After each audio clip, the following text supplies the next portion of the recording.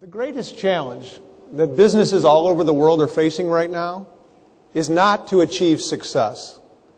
We all know of people, individuals, groups, and organizations who have achieved amazing success just since the turn of the century back in 2000. However, many times these people have achieved incredible results only to fall way back down. The greatest challenge that businesses all over the world are facing right now is not to achieve success. The greatest challenge is to sustain success over the long term. And that's what I want to focus on this morning, with a particular emphasis on innovation and leadership. Before I get to the action guide that's on your chair when you sat down, before I get to that, I have two words of encouragement for everybody. And my two words of encouragement are embrace simplicity. It's been my experience over the last 14, 15 years that really smart, really hardworking, really dedicated people subconsciously tend to want to make things really complicated.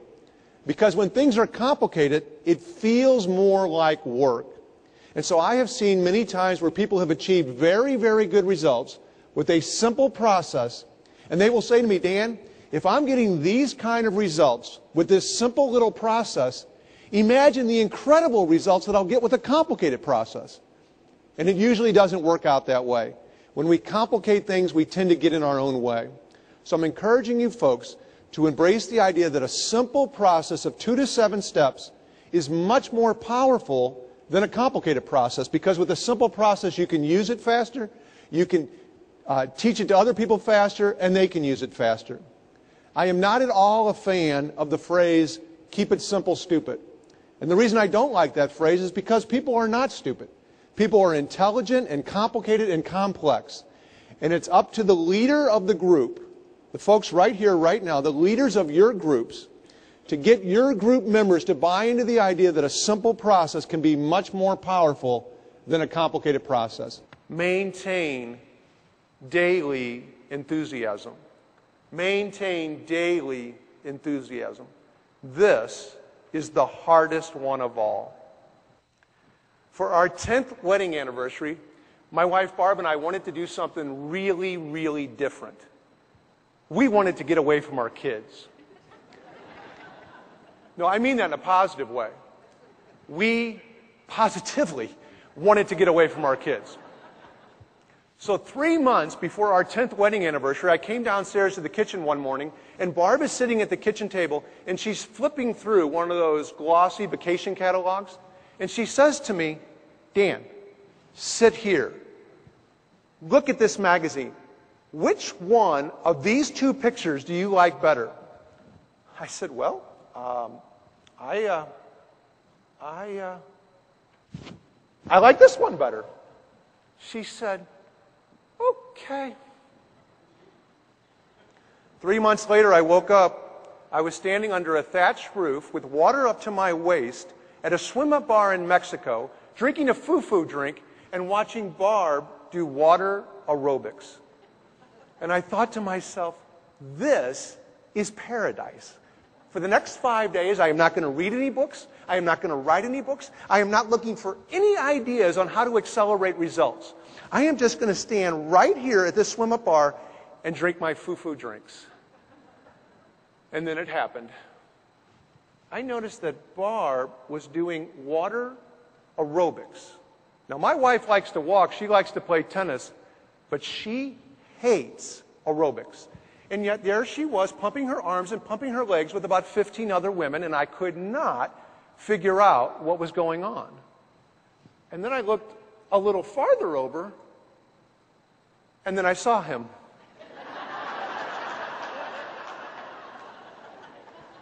Tall, dark, and handsome. His name was Caesar. And Caesar was the instructor of the aerobics class. And whatever Caesar did, these 15 women did. The next day, we were playing water volleyball with a bunch of little kids, some young adults, some older adults, and we're having a great time. And I look over, and with a whistle around his neck, the coach is Caesar. The next night, we're at the hotel restaurant, and after dinner, everybody was up and dancing with their partners. We were having a great time, and I look up, And dressed in a tuxedo up on the platform, the MC is Caesar. And it finally dawned on me what was happening. The reason we were all having so much fun is because he was having so much fun. The next day, after Barb got her picture taken with Caesar, I interviewed him. And I said, Caesar, how many years have you been working at this resort? He said, 2 years. I said, how many weeks vacation do you get every year? He said, 2 weeks. I said, how many days a week do you work here? He said, 5 days. So that means by the time that Barb and I got to Mexico, Caesar had already been on the job 500 days. But he had the enthusiasm of somebody who was on the job for the very first time. So I said to him, Caesar, how do you maintain your enthusiasm every day? He said, well, when people come down here, they really want to have a good time, and it's my goal to do my very best to make sure that happens. And then it dawned on me. This is another key to accelerating business results. We have to have the same level of enthusiasm on day number 500 and year number 5 and year number 25 that we had on day 1. I'm a big fan of Dale Carnegie. I've read the Dale Carnegie books.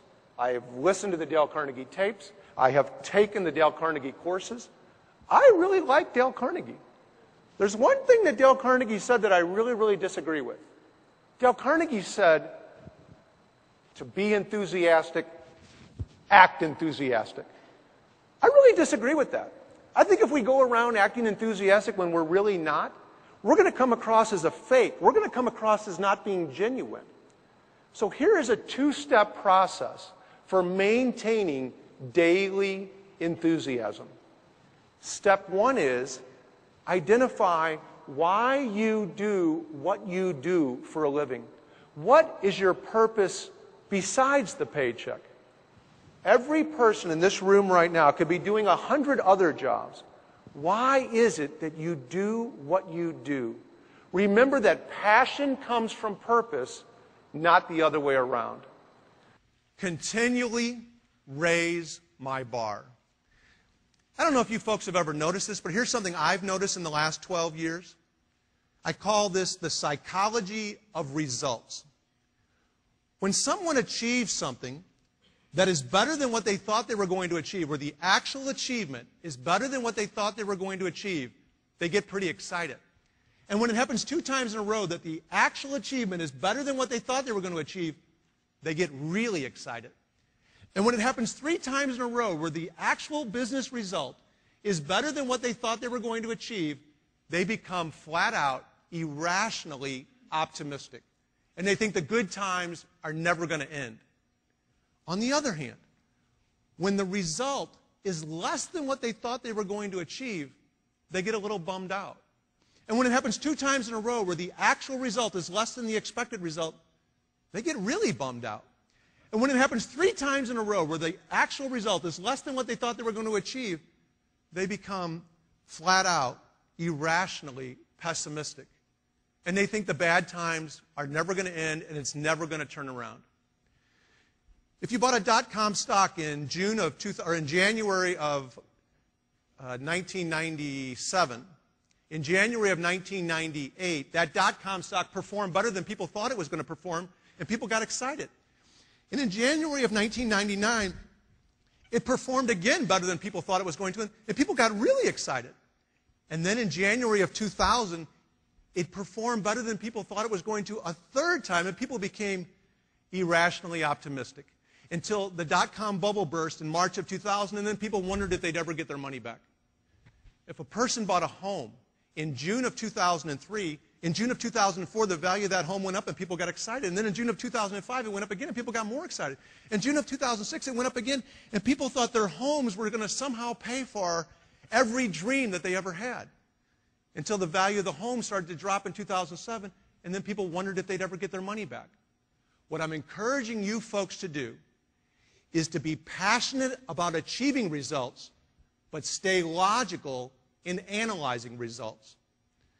What I'm talking about right here happens inside businesses as well. Steve was a results-driven executive. And the reason I know Steve was a results-driven executive is because the very first time I met him, he said to me, Dan, I am a results-driven executive. And I said, well, that's good, Steve, because the job of an executive is to improve results in a sustainable way. Steve then told me 4 more times in the next 45 minutes that he was a results-driven executive. So I finally said to him, I said, Steve, what do you mean by a results-driven executive? He said, well, at the beginning of every quarter, we set a goal. And at the end of the quarter, if we achieve or exceed the goal, then we have a celebration. And if we don't achieve the goal, then I lay people off to get the point across that we have to achieve our goals. I said, Steve, how much money are you leaving on the table using that approach? He said, I'm not leaving any money on the table. What are you talking about? I said, well, how much time and energy are your employees wasting, worrying, and being anxious about achieving the results that they could actually be using to improve the results? Steve said, I've heard it's pretty nerve-wracking to work for me, but hey, that's business. I said, Steve, you're only answering 2 questions. There's 5 more questions to answer. He said, what are you talking about? I said, all you're answering is, what was the goal and what did we achieve? But there's 5 more questions. What was the goal? What did we achieve? What did we do to try to achieve the goal? What worked well and why did it work well? What did not work well and why did it not work well? What lessons have we learned or relearned? And what are we going to do the same and what are we going to do differently going forward? Steve looked at me and he said, Dan, I don't want to run my business looking in the rearview mirror all the time. I said, Steve, I don't want you to either. But if all you do is answer those first 2 questions, then all you're going to do is the same thing that you've always done. Schedule thinking and non-thinking time. Tom was the vice president of operations of about a $500 million business unit. I was working with Tom as an executive coach. Tom and I got along very, very well. One day he said to me, Dan, I have a problem. I said, Tom, what is it? He said, my boss thinks that I'm not very strategic. He thinks I'm not very creative. I said, it's okay, Tom. I have seen this situation many, many times in the past. Here is what I suggest you do. Tom picked up a pen. He said, this is going to be important. I'm going to want to write this down. I said, Tom, here's what I suggest you do. On your weekly calendar, I suggest that you block out 1 hour a week to think. 1 hour a week where you get away from your boss and your customers and your employees and your suppliers and your family and your dog, and you go somewhere where no one knows you.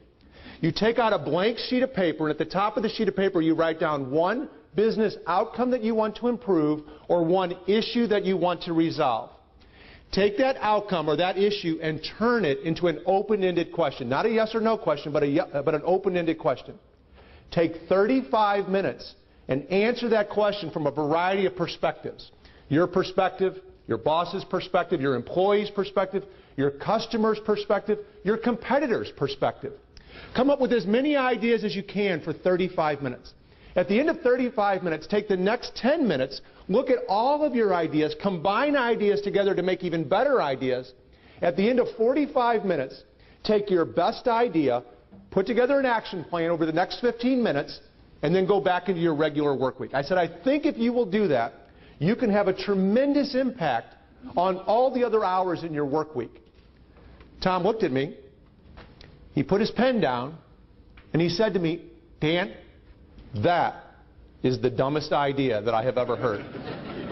He said, if I go off to la-la land to think, people are going to make fun of me. He said, you don't understand. People don't pay me to sit around and think. People pay me to get things done.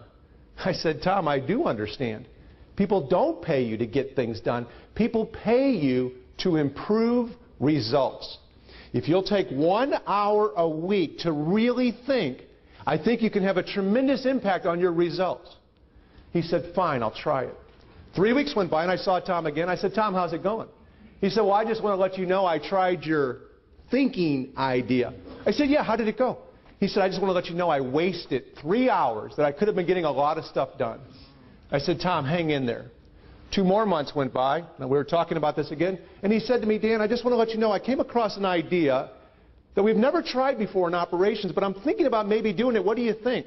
I said, do you think it might have a positive impact on your most important business outcomes? He said it might. I said, do you think it's going to have a high risk? Is it going to have a very negative impact on those outcomes? He goes, I don't think it's going to. I said, try it. About 4 more months went by, and we were talking about this again. And he said, Dan, I just want to let you know I now schedule an hour a week to think. And everybody on my team schedules an hour a week to think. He said, I just have one problem with you. I said, what is it? He said, why didn't you tell me to do this when we first met?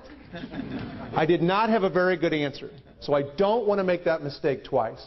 I encourage you folks, everybody in this room, regardless of the size of your organization or your title within the company or the organization, I encourage you to schedule on your calendar 1 hour a week to think. 1 hour a week where you get away from your boss, your employees, your suppliers, your customers, your family and your dog, and you go somewhere where nobody knows you. Take out a blank sheet of paper. At the top of the sheet of paper, write down one outcome you want to improve or one issue you want to resolve.